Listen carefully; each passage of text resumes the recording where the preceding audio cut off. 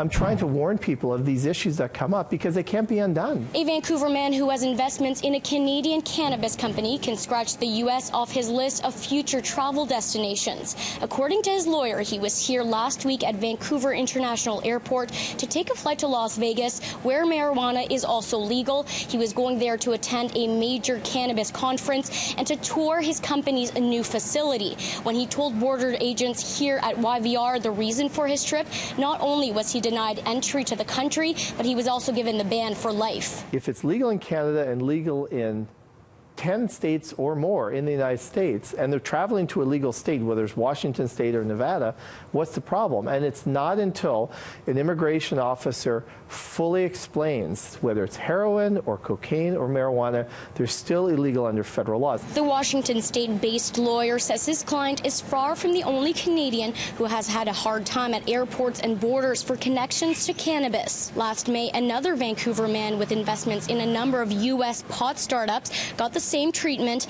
and a lifetime ban. What do you think the Canadian government should be saying to Canadians? Well, what they shouldn't be doing is telling people to tell the truth, because that is the kiss of death. That's self-incrimination. The lawyer says his client's only option is to take the long process of applying for a waiver. He would also have to step away from the cannabis industry. This is going to be a continual issue that Canadians are faced at the U.S. border. The Canadian government has to wake up and really inform Canadians of this potential issue. Saunders says the Canadian government misread how seriously the border situation is when it comes to pot.